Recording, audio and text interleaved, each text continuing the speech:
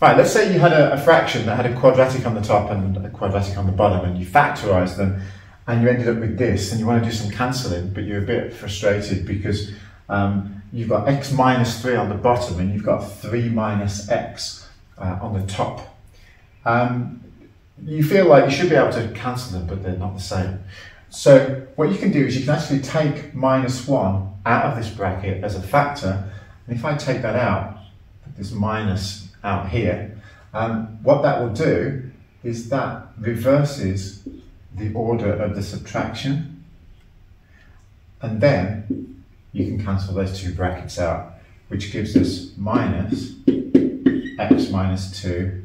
over x plus 1. And if you don't like that minus being outside, because it's always better if they're not, remember the fact that if you multiply a subtraction by minus 1, all that does, it just reverses the subtraction. So that just becomes 2 minus x